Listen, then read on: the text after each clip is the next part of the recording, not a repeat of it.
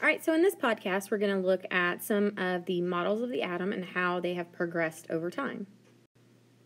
So before we start that, let's define what a model is. So basically a model is a representation of an idea, basically to explain how something is occurring that we can't directly see.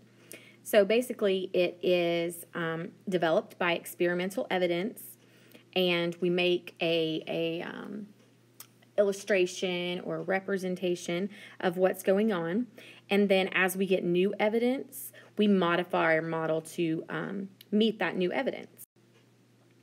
So scientific models, they evolve over time. When new information becomes available, or new materials become available, or new technology becomes available, we go back and we look at our old models and see, does this new information, does it fit the old model? If it doesn't, then we modify that older model to fit our new data. So studying the structure of atoms is very difficult. It's like studying wind. You can't see it. You can definitely feel it, feel its repercussions, but you can't actually see them. So because they're extremely small, and even with microscopes, we can't see the structure of the atom with visible light. We can only see the paths it leaves behind. So this makes it very difficult to have models of the atom. So the first model was Dalton's model. Dalton had 5 postulates. Basically, he says all matter is composed of extremely small particles called atoms. All atoms of a given element are identical. Atoms cannot be created. They can be divided into. They cannot be created, divided into smaller particles, or destroyed. That part in red was eventually proven wrong. And they combine in simple whole number ratios to form compounds, and in a chemical reaction they are separated, combined, or rearranged. So essentially, Dalton thought of the atom as just like a circle, a billiard ball. Next comes Thomson and his model of the atom. So he revises Dalton's model because he figures out that overall the atom is neutral, but that there are negative and positive parts within. So he knows that the positive part is a big bulk of the atom, and then the negatives can be removed and traded out, so he thinks of them as just scattered out. So basically we historically call Thomson's model the plum pudding model. However, today it might be easier to call it the chocolate chip ice cream model. So in this representation, the ice cream would be just a big positive blob, and then you'd have little negatively charged chips dispersed throughout.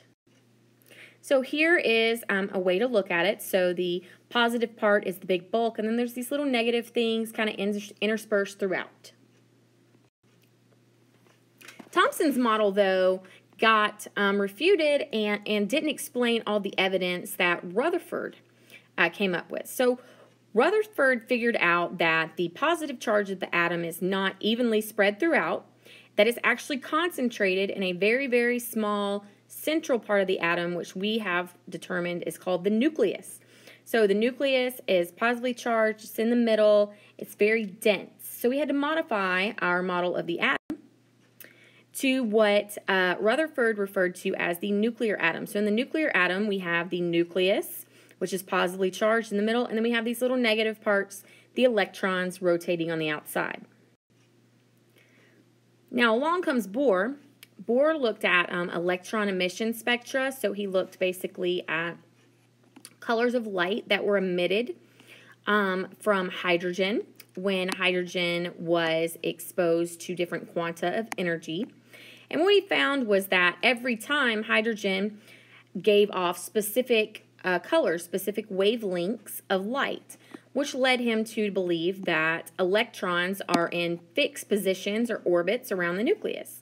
We call this the planetary model. So we kind of start to think of electrons as rotating around the nucleus at a specific distance from the nucleus in a specific orbit, kind of like the planets revolve around the sun. So here's another depiction of it.